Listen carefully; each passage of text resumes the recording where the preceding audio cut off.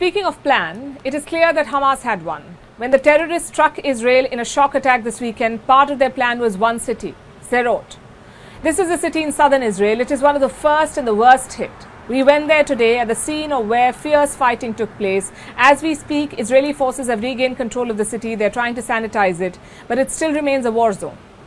There were rocket attacks from Gaza while we were there, and many areas are still out of bounds for people. Here's a report.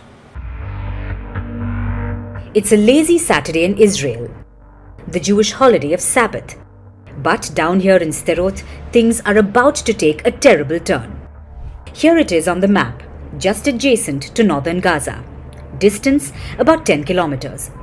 The edges of this city are just under 3,000 feet from Gaza. Sderot is among the frontline cities in Israel, and on Saturday it was a target.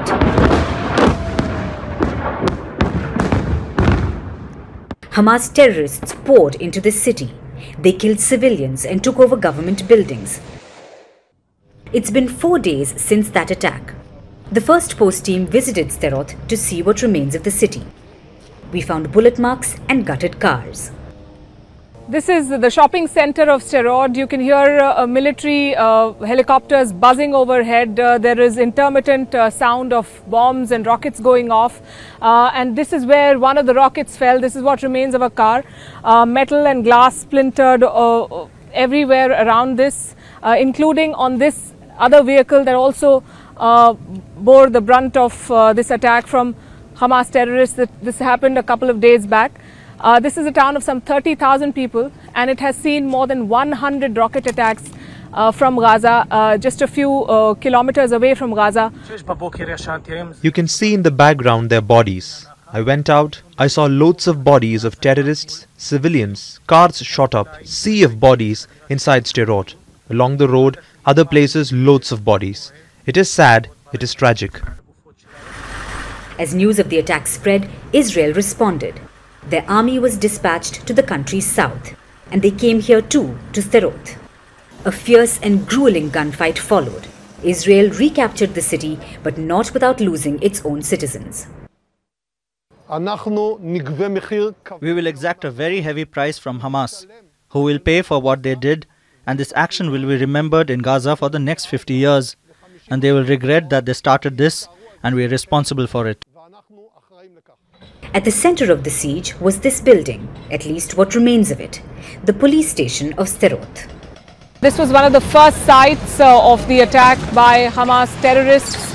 This happened on Saturday morning. They came in and they started indiscriminate fire. On the way here, we saw bullet marks at various places. There was a lot of firing. And then what you see behind me, what is being destroyed and razed to the ground, used to be the main police station of this town. And this was the site of an intense gun battle that lasted some 20 hours. It was a very, very long operation, and the Israeli forces indulged or had to fight a fierce gun battle. A tank was brought to the scene, and there were 10 Hamas terrorists who were cooped up inside, who were fighting from inside, and they've all been neutralized. And now this police station is being razed to the ground. This entire town looks deserted. Most of the people have left here.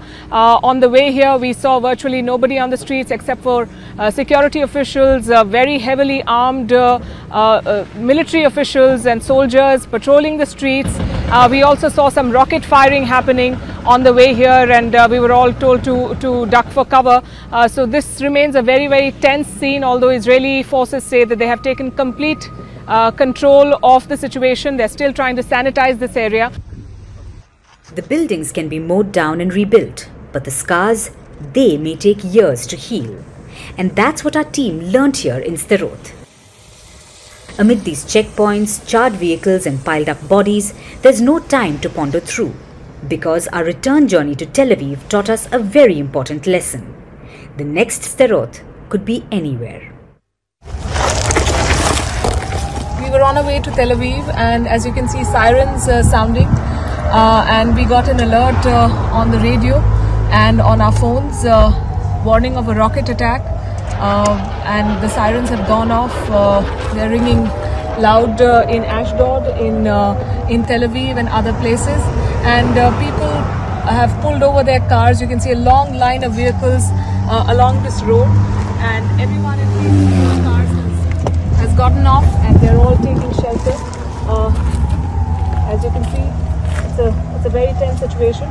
On the way to Tel Aviv, we've seen red alert in various places, including in Ashkelon and other places in southern Israel. So while the Israeli military says that the situation is completely, that they have taken control of the territory, it still remains a very, very sensitive zone.